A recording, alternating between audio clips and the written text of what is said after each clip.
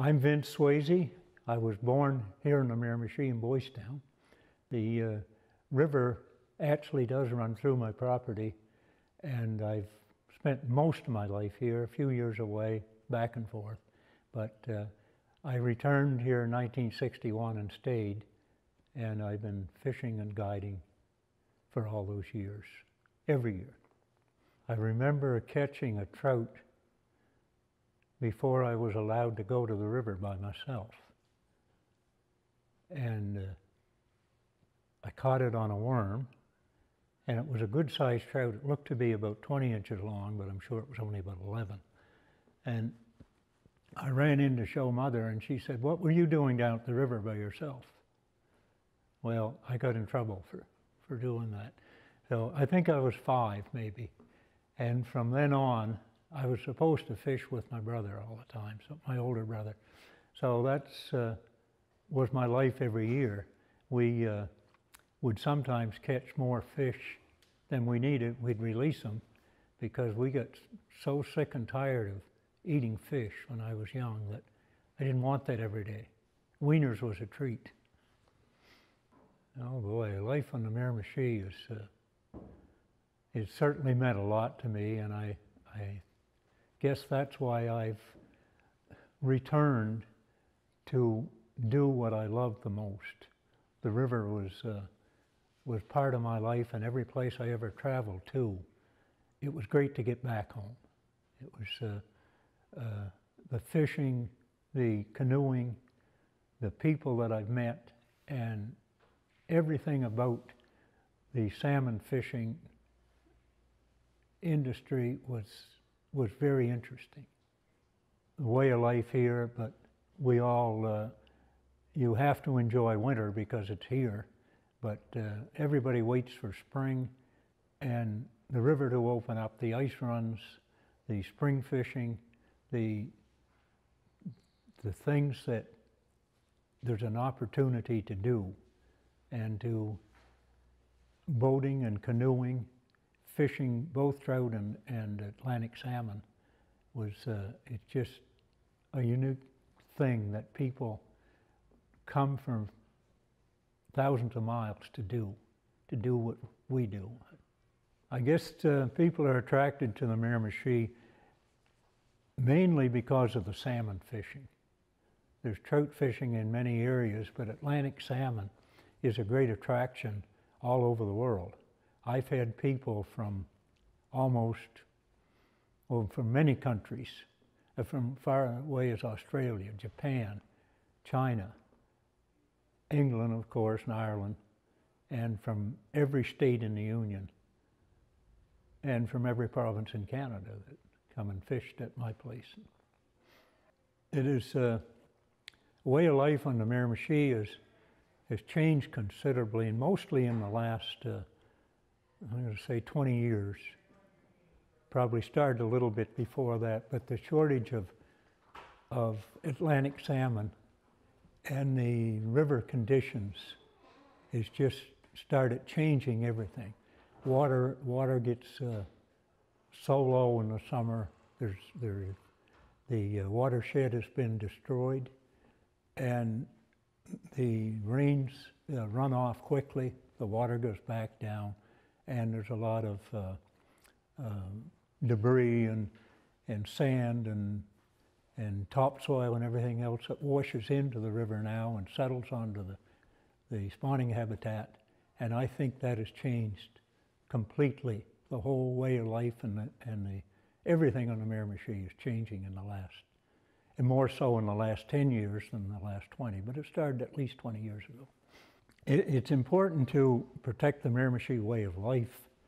I believe the industry itself in the sport fishing industry, the work that it has made, and I think at one time was bigger on the Miramichi than the lumber industry is today on the Miramichi, because there was many people. There was camps along the river up our way from spring. We'd start in the spring in April, about April the 15th, if the ice was out of the river. Clayton Stewart would have 20 fishermen, I'd have 15. There was Camp Kenmore, they used to run 12 to 15 fishermen. And Murray Calhoun's camp ran a lot of fishermen in the spring. Elder Bailey's camp, Wilson's, and down, of course, through Carroll's Crossing, Dopetown, all the way down Blissfield. There was a lot of fishing camps, and every fisherman had a guide. It would last probably, the most I guided in any one spring was 37 consecutive days. And there was many others that were doing just as many as I had. I guess you'd have to say government would be the only ones who could protect the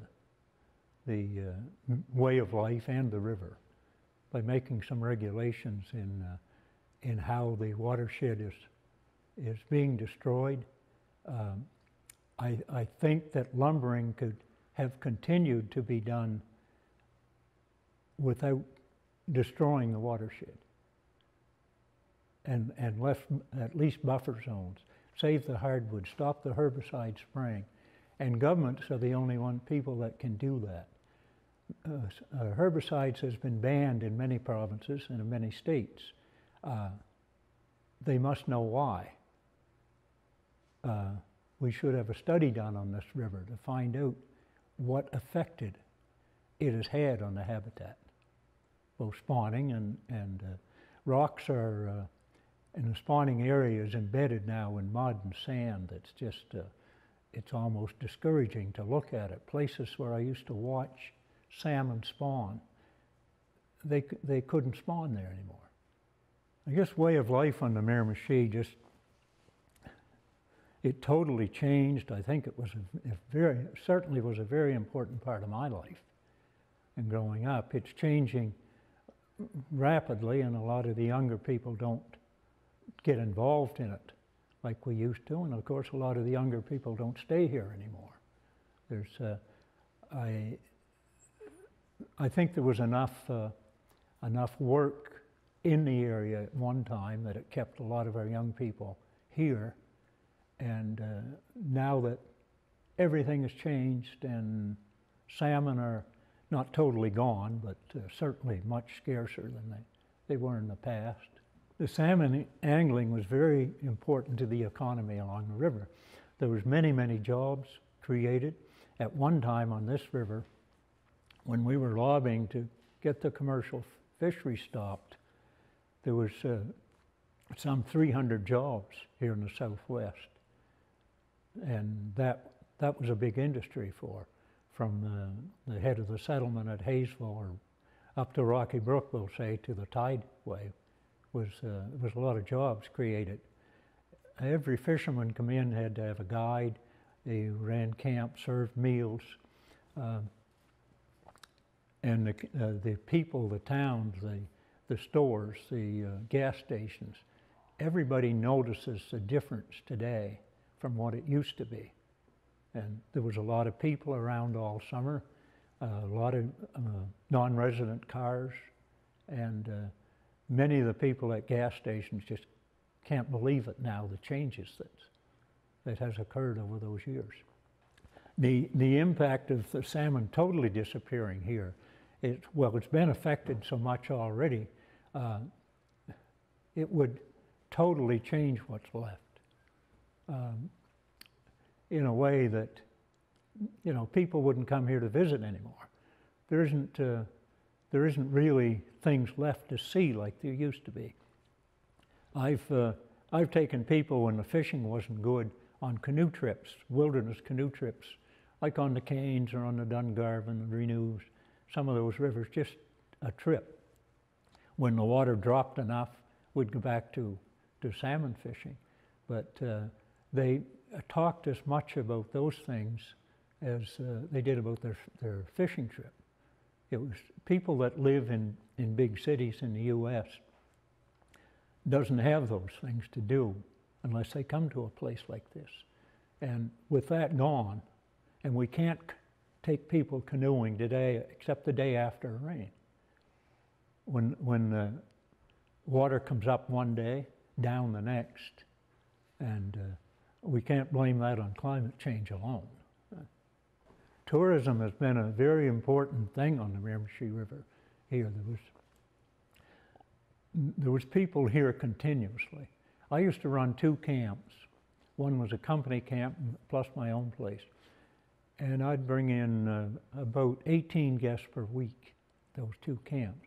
And I was busy every week of the summer. I employed up to 17 people between the 2 places and worked many hours a day myself besides that.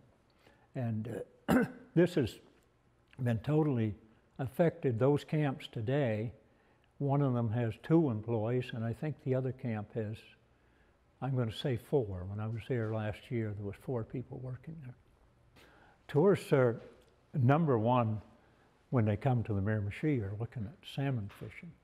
There are other things that can be done, and we've always tried to do that, to go to look at things like Fallbrook Falls, or drive into the barrier pools and just show people around the area. Do canoeing, do things that you think that people will enjoy, and they usually do enjoy it. But without the salmon, I don't think we'd get a lot of those people coming here for what the other things we have to offer. There are many threats to the salmon population, and I could start at the sea and work upriver, or I'll start at the headwaters and work down. Is the watershed being destroyed, the water warming up in the river, which isn't all caused from global warming, the problem with the spawning grounds, what's happening to it, how the rocks are embedded in the river. The predators, striped bass is a serious problem, and government doesn't seem to want to do anything about that. Seals, I believe, are a problem. One time we blamed mergansers for being a problem, but they were always here, and there was plenty of par, which they attack, but and commercial fishing, of course, has some effect, I'm sure. One time, poaching was a serious problem. It's probably still fairly serious for the amount of fish we have. Excuse me. We have very few wardens on the river anymore. The few wardens there are, and the provincial wardens, is chasing people on ATVs for not having a helmet on and that sort of thing. Not protecting the fish like they used to do. Poachers can watch where they are pretty well and go out and poach whenever they feel like it. It's just almost an open season. I think if governments would begin very quickly, they could save the salmon in the Miramichi. There has to be some things looked at, and they have to listen to many of the people who are on the Miramichi and knows what the problems are. Even if I'm sure I don't know them all, but I know a lot of them, but you put a lot of us together and we would know most of them. I've been involved in conservation organizations for many years. The Miramichi Salmon Association, I think I've been a director for some 42 years or something on that. I'm still on that board. I've been on the watershed management group since it originated in the early 90s, and been a member of the New Brunswick Salmon Council for several years, had been, and of course members of many other conservation organizations that have been involved. There's, I think in the past, we have tried and did do many good things by lobbying, by doing things that was going to help the river. I think there's still a lot of work to be done, And if conservation organizations could put more pressure on government somehow to do the things that needs to be done, I think would help a lot. Because governments is really the only ones can change it. We can make all kinds of recommendations if they don't do it, but if we put enough pressure on, I think down the road that they should, if they have any interest, they should be able to do something about it. I've fished with many people and outfitted many people for salmon fishing and some very well-known ones. I spent a lot of days fishing with Ted Williams, who everybody knew was a ball player. I used to have quite a few of the New Jersey Devil players come up here and fished with them. A lot of them well-known. We didn't get a lot of ball players because the fishing season and the baseball season kind of was the same time. So a few movie actors. William Hurt fished with me many times. I had Henry Ford booked once to fish, but he had to cancel, and I also had John Wayne booked, and he had to cancel. So I never did get an opportunity to meet John Wayne or fish with him. But would have been very interesting for me had that happened. There are many other CEOs of large companies that I've entertained, and a lot of their high-level people that have very important jobs in the U.S. A few politicians, John Fraser, when he was Minister of Fisheries and then Speaker of the House, he fished with me a lot of times. And I think he did salmon a lot of good when he was Minister of Fisheries too. He was responsible for stopping the offshore Canadian commercial fishery. And we thought that was going to be the answer until the other problems popped up following that. So, and no matter what anybody does, the problems doesn't end. They just keep coming. I've had some very interesting things that happen fishing. And there's a lot of stories to be told. Some can be embellished to make them more interesting, but of course I wouldn't do that. They'd be true stories only. But once, when I was very young, there was a couple of fellows come into my father. My father was running the place. I was 9 years old. And they said, "Where do we fish?" Well, back in those years, they weren't required to have a licensed guide or anything. He said, "Oh, the young fellow will show you." So he called me in and asked me to show them where to fish. So I put them in a boat, pulled them across to Island Pool, and they start fishing. And one fellow hooked a salmon. And I ran and got the net and come up and placed the net in the river. I did know how to net a fish, but they didn't believe it. So the other fellow, he quit fishing and come down and took the net. He said, "I better do that." Okay.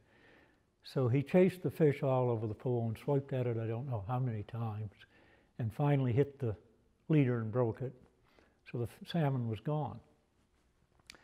And soon they got back fishing. He hooks a fish, the net man. He hooks a fish. And same thing, I got the net. Second guy comes and thought he better net it. He did the exact same thing. He hit the leader and broke it, and that salmon was gone. And I don't know to this day if he did that to get even or if neither one of them knew anything about netting a fish. But there were many interesting things, and of course I learned from everybody. I tried to learn something from everybody that I fished with.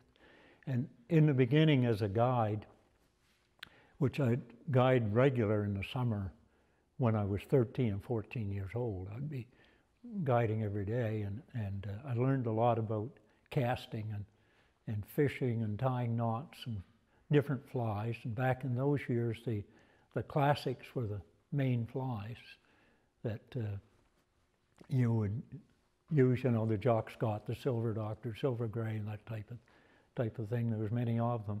But most of the Miramichi people couldn't afford to pay $1 for a fly, so they began tying their own out of any kind of hair, from calf's hair and dog hair, or squirrel tails and that sort of thing. And they were just as effective as the classics.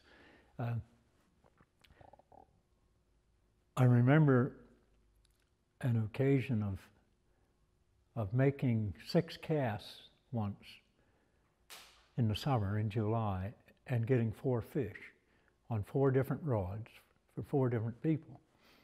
And I made 1 cast for one fellow and passed him the rod back.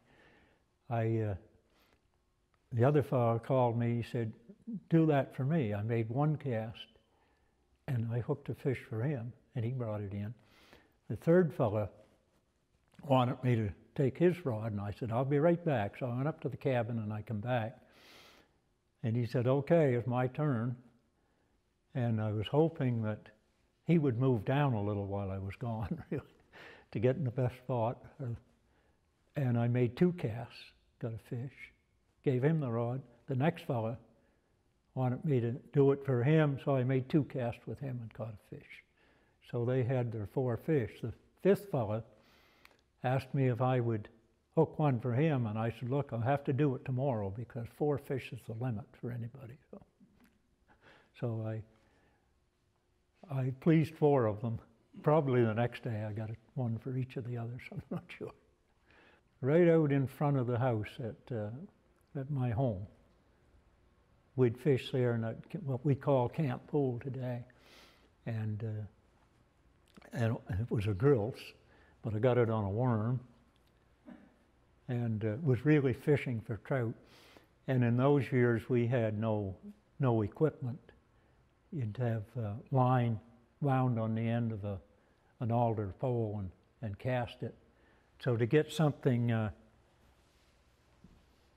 size of a grilse, you had to quickly get the half hitch off the end and kind of hold it so it would spin out. And then when you got enough line out, you fought it by hand, not on a reel. So there was many of those fish that were lost, of course, but I finally got one in, and I was probably 7 years old at that time, and I only had a couple of years' experience at fishing. The biggest one I caught myself was about 26 pounds. I never got one bigger than that. I've guided many people that caught them in the 30s, and most of those big fish in my career as a guide was after the commercial fishery stopped in 1984. 83 was the last year for commercial fishery. So we had a lot of good-sized salmon in this river. Prior to that, the Miramichi was labeled the Grilse River. But the big salmon were coming back to the river. And at one time, many years ago, I used to hear stories of fish being in the 30 pounds, but I hadn't seen one for a lot of years until I'd never seen one until into the 80s, 90s. And we had some big fish. We caught 9 fish one September at my camp that were over 30 pounds. So forget which year that was. Maybe 93 was a great year. It might have been that year. We had a lot of big fish. Life on the Miramichi. Of course, I have to go back. I can't go into the future, but it's been wonderful to have lived here for my years. I don't know where I could have gone or what I could have done in a way of life to have enjoyed it any more than what I have did for a living. And there was a lot of long days and there was a lot of bad years, but mostly they were all good years. In the end, I was able to work from the 15th of April through the 15th of October. I spent a lot of time on the river, and I met a lot of great people in those years. Many of them are gone now, but we still have stories that we talk about with their friends who've returned. I've had a lot of people that fished at my camp for 45 years. Some of them. I lost a customer last year who come here first in the 60s, and the last 25 years he come twice a year, come in July and again in September.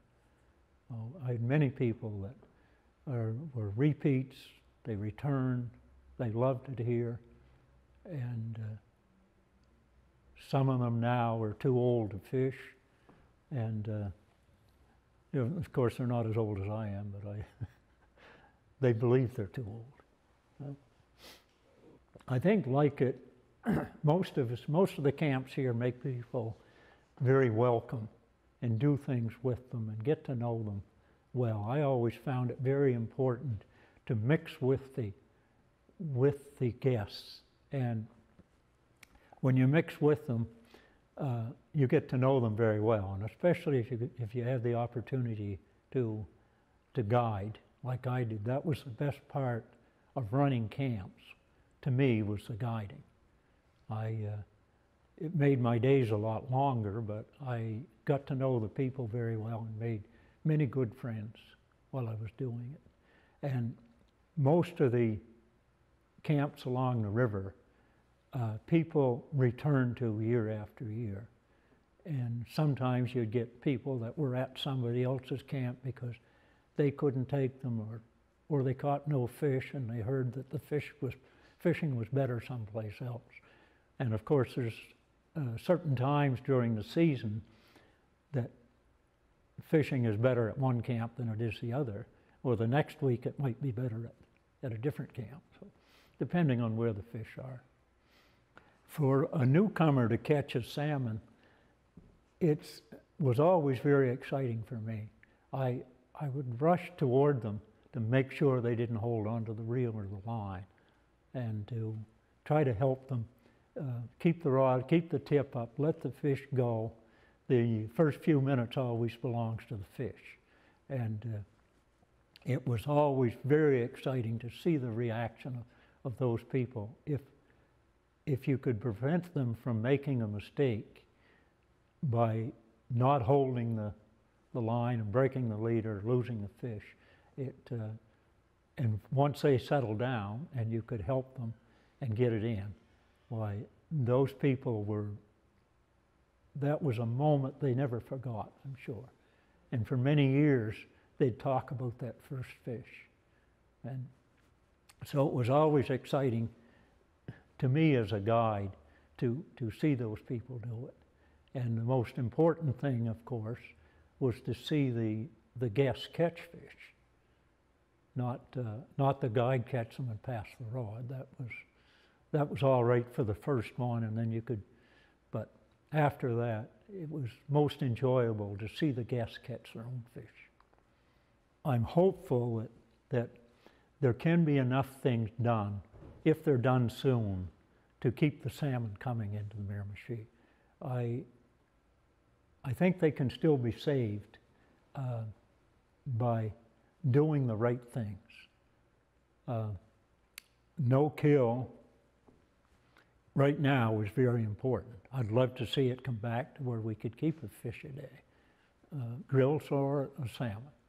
And a lot of things governments could do, like in the spring, we have to, when the water's high and cold, fish are tough, we have to use a pinched barb. In the summer, fishing in warm water, you can use a double hook with barbs, which is totally ridiculous. At one time, I'd average 12 power an hour fishing, unless I put on a huge fly that a big bomber or something they couldn't get a hold of. And you can't release a par without damaging it with a barbed hook. With a barbless hook or pinched barb, you can barely get them out of the water to your hand. They flip and get off. And why that isn't a regulation, I don't know. A lot of people believe the barb was put on the hook to keep the fish on, which it had nothing to do with. I've lost them with double hooks with barbs, with single hooks with barbs, with pinch barbs, and you still lose some of them. You're lucky if you can land 50% of what you hook. And so many things could be done to keep the fish in the river, but we got to look after habitat. I think is the number one thing to start on, so that those fish can still produce and survive to make it back to sea. If we could get the river back to what it used to be, an awful lot of young people are interested in canoeing and tubing and seeing the river. Well, of course, to do those things, you've got to have pretty decent weather. And this summer, and many of the summers in the past, during that vacation time, people, they couldn't canoe because the water gets so low now compared with what it used to be. A canoe is just baggage to go downriver. Right now, if you took a canoe trip, you'd drag the canoe most of the time. So if something could be done to save the watershed, it could be very, very important. And that's just the river. And of course, to save the watershed, we could improve the habitat again, and I think would make all the difference in the world. The other things could be done so that people could catch, and many young people especially likes to keep fish. If they could go to the tideway and catch stripers and keep one, that's fine. Striped bass is very good eating fish. And there's many of them, hundreds of thousands of them, which we don't need that many. And that's where the harvest should commence, not right away start killing salmon again, because they're still too scarce. A few years back, I went to a fundraiser auction, and I bought a rod and reel line. And it was a nice fishing outfit, and we went to Rocky Brook, fished at the mouth of Sisters. Mark Hembrook was on one side of the pool and I on the other, and there were some people at the next pool down we called to, and there was a guide. And I started fishing, and the reel was a left-hand wind, and the line was put on right-handed. So it was really backwards to the way the drag was. So I talked to Mark, and he said, well, I don't know, it come that way, and nobody checked it. So I said, oh well, so I cut my fly off, stripped out all the line, let it go down through the pool, turned the reel and reversed it, and wound it all on left-hand wind. And I got into the casting line, all the backing was back on, and it tightened up. I first thought I got hooked around a rock, so I gave it a couple of pulls, and a salmon jumped. Mark said, that looked like your line. Well, knowing then there was something on there, I said, yeah, I got a salmon on. He said, how could you have a salmon on with no fly?